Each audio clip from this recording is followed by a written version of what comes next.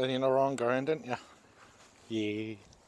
So they got 3 new beers on at my local Wetherspoons. Sorry about any wind or anything. So yeah, I just had a little walk along the pier. It's pretty nice, as you've probably just seen by some of the video. A few showers around, out to sea, but yeah, don't care, to be honest with you. So yeah, they've got 3 beers on. One from Bath Ales, is it Bath White Rabbit? Is it? I can't remember the names of them, but I'll show you them in a minute. I've just looked at the app as well, just completely forgotten.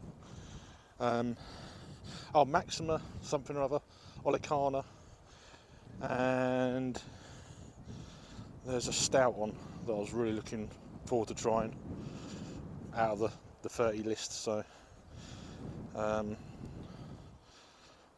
Exmoor Stout, is that it? Oxmoor? I don't know, something like that. Anyway, I'll show you in a minute. I'm going to go in a different way. So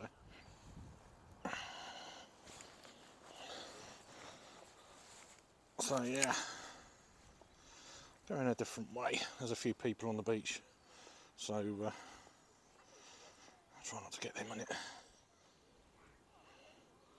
Pied wagtail.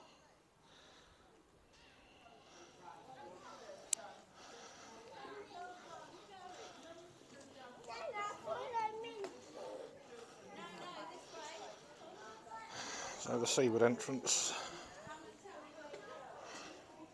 Free coffee refills.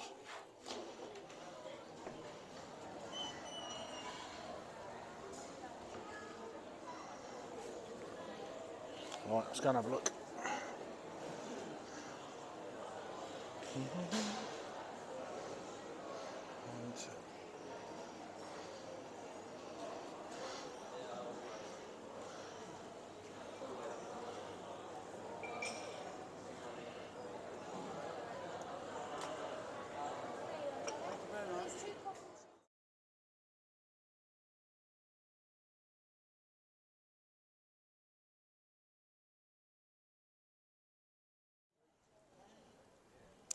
Welcome to another beer review then. So first one, as I've said just a minute ago, Bath White Rabbit, 3.6% ABV.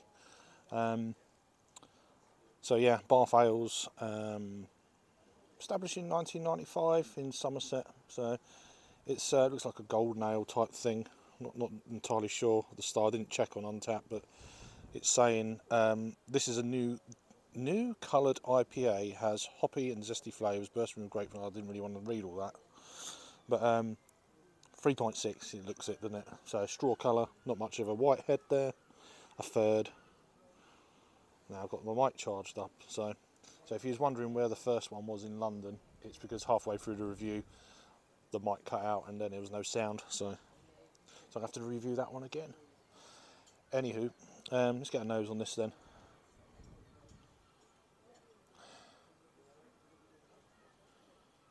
Yeah, as it says, quite zesty, a slight kind of citrusy notes, quite light, as you'd expect. Yeah, quite floral, quite approachable on the nose, so let's give it a try. Cheers.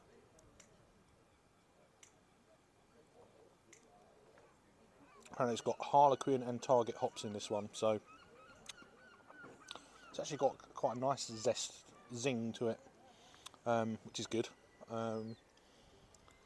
Say quite, low medium body, 3.6. It's going to be on that kind of level really. But for drinkability, yeah, it's got quite a nice zestiness to it. It reminds me in some ways of Oakham Citra to a degree, or Dark Star. What's the one? I can't remember what it's called. Doesn't matter. It might come to me, it might not. But yeah, even a little lace in there. Get my nose right in now. Yeah, there's a slight kind of grapefruit twang to it as well.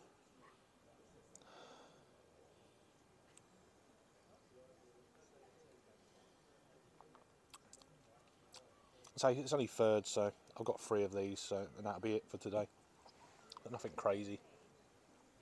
I do like the way they've done that It's a shame a lot of micro pubs don't do this sort of thing, thirds, if they've got quite a few beers on. Certainly if I run a micro pub, I'd definitely have a chance for you to have thirds or whatever, you know, flights for sure, but not quite, surprisingly quite, get my words out, not a lot of local micro pubs do that. Especially if you're doing like a bit of a tour, if you like, micro pub tour, especially locally. There's about 25 different micro pubs within like, I don't know, 5 mile, 6 mile radius kind of thing. So you get the local bus tours around and stuff. So if everyone done little flights like this, thirds, it'd be awesome. You could try loads of stuff. Anyway, what do I know? Back to this beer then.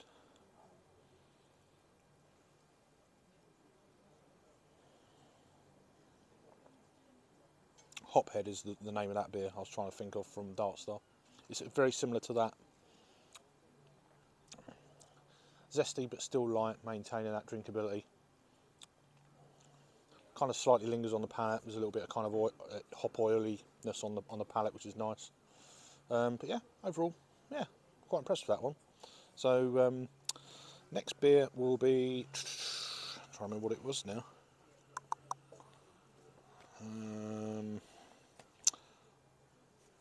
It's here somewhere. Maxima Olicana was the next beer. So see you on the next one. Cheers.